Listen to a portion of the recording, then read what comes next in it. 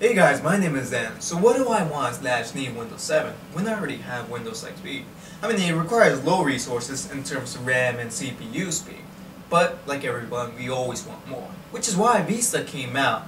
But, till I found out it required like 20 gigs of RAM.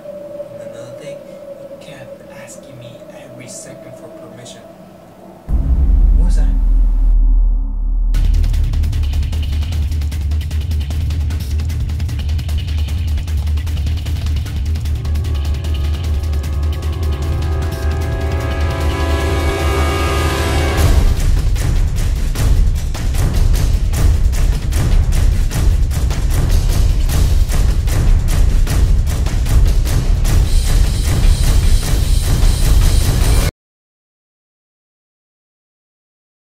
So don't get me wrong, this is great for security reasons, until it keeps asking me for permission every single second. I mean, it gets quite annoying after a while, which is why I still have XP.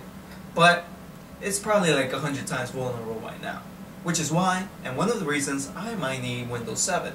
I mean, it has the security, but not only that, it allows you to run XP in virtual mode. So you got the best of both worlds. You got security and XP. What else could you ask for? Well, that's my reason. Thank you for watching. Dan.